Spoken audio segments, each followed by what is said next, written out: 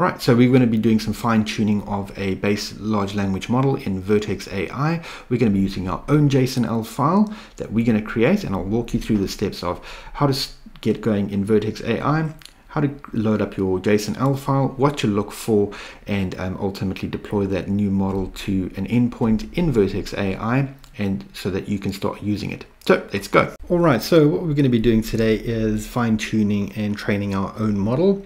And we wanted to sound and respond like I do. So really what we're going to be doing is starting up in Vertex AI.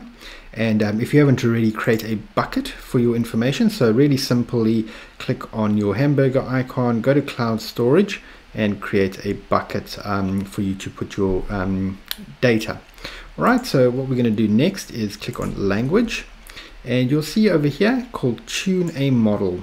All right, so click new tuned model. And what this is going to be doing is it's going to be using a JSONL file. All right, so what we want to do is let's just walk through here, and then I'll show you exactly what it's looking for, because the instructions are on the next page. So let's just call this my tuned model underscore new, and we can base it off the text bison. And the output directory, just put it into the bucket that you've already created, and go down to the advanced options. Now this is super important. If you don't put in the service account, it's not going to work.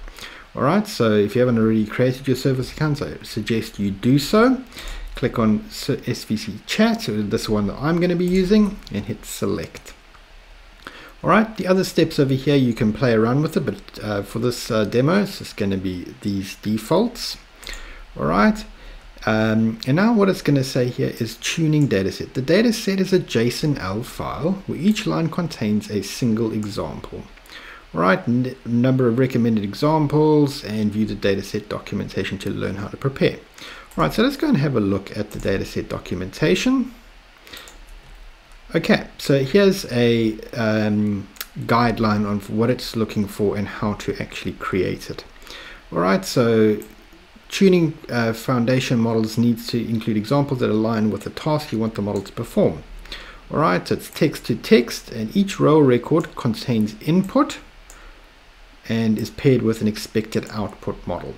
All right, it also shows you here how many examples are required, and they want at least 100 to 500 examples for good results.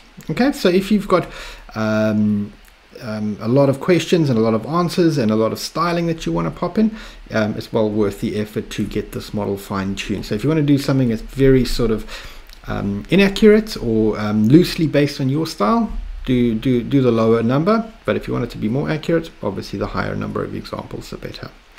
All right, so here's a dataset sample and the dataset format. And here's what it's saying that the output could look like.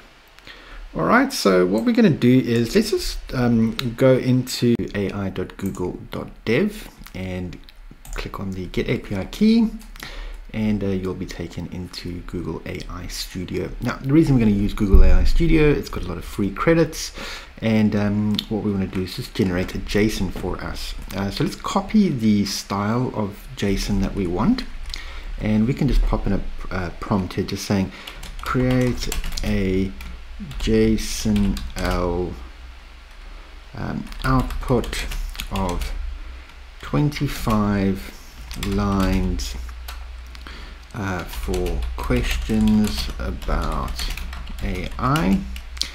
Make the output look like this, and then you can hit enter. And what it's going to do now is it's going to create 25 lines that we can then copy and paste into our JSONL file that we want to train on. All right, so what you would be doing is ultimately taking this information and looking to write your own answers for it. Okay, so here's the information, and all right, so as you can see here, it's basically popping it into a format that we can use. All right, and what we can do now is just go into our into our space where we've created a JSONL file. So really simply, all you do is create a new file and create a text document, and then you can just rename it to JSONL. I'm using TextPad and I find that it works really well. All right, so let's just open up my text, my JSONL, and let me show you what I've done to get it to work. All right, so what it's done is it's created the questions for me. What I found is super important is to add context, or else the model throws out. And what you need to do is just make sure that your output text is over here, and you can then start to just fine tune it a little bit more. So I've added happy days to the end of all of my outputs over here, just to give it a bit of a more friendly, happier tone. I've only got 10 records in here. You would need a lot more to train, but this is just to get you going and to show you how it works and how to get your models built up in Vertex. Right, so what we've got is our training data set. Like I said, you're going to have to update your output text to whatever you feel is more congruent with your style. So you can close that off, and let's jump back into Vertex AI. All right, so now we've got our JSONL file. So what we want to do is just select it, and we can just choose that one there. And where do we want to pop the output? So you can just choose one of your buckets that you've already created. So I'll just pop it into that bucket for now. And if you wanted to enable the model evaluation, you can. It does increase the time it takes to do the training. So yeah, use with caution. It does take about, so for a record of about 10 to 15 line items, it takes about 30-35 minutes. Obviously, the more line items you have in your JSONL file, the longer it's going to take. So bear that in mind when you're training your data. All right, and what we can do now is click on Start Tuning, and hit the Start Tuning button.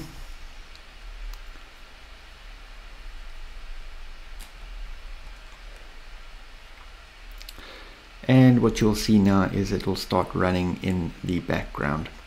Okay, so what I'm going to do is, because it takes a little while to run, I've already done it in the background and let it run. And basically what you can see here is, if you wanted to see how it's performing, click on it and it'll open up your pipelines. All right, and it'll basically show you what steps it's going through, the number of steps it's completed, and you can see if there's any errors or any problems. Word of warning, if your JSONL file is not formatted 100% correct, it will fail. So always check that. The other thing to check is make sure you're using your service account, or else it will fail. So these are things that I've learned, and hopefully it saves you a huge amount of time. And that's top tip there. All right, so let me jump back to a model that I've already fine-tuned. So as you can see over here, it's exceeded. And if we had to look at the time, it took around 32 minutes to complete. All right, so once we've created your model, it automatically deploys it to an endpoint. So what we can do now is just go into language. And now how do we interface with that new fine-tuned model? All right, so we're going to go into our text prompt over here. And in your model on the far right, you'd be able to now see your new model. All right, so there is my new tuned model. All right, and you can set all your sequences or your temperatures and all that kind of stuff. And now you can interact with this model as a fine-tuned version of the TextBison large language model. And the TextBison is absolutely perfect for this type of scenario. It's eventually going to be merged with Gemini, so don't stress about the accuracy of it. So what you can do now is you can just type in a question. It's like, what is Tyron's view on AI? All right, it doesn't know who Tyron is, but because we've trained it, we should get an answer from this model. So make sure you've selected your tuned model, and let's hit submit.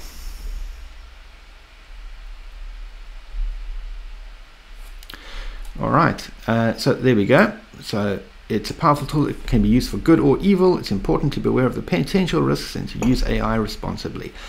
So yeah, that's pretty much what kind of tone and the style that I would be using.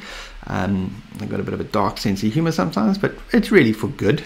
Yeah, so that's what you would do over there. All right, you can obviously test it, fine tune it a little bit more.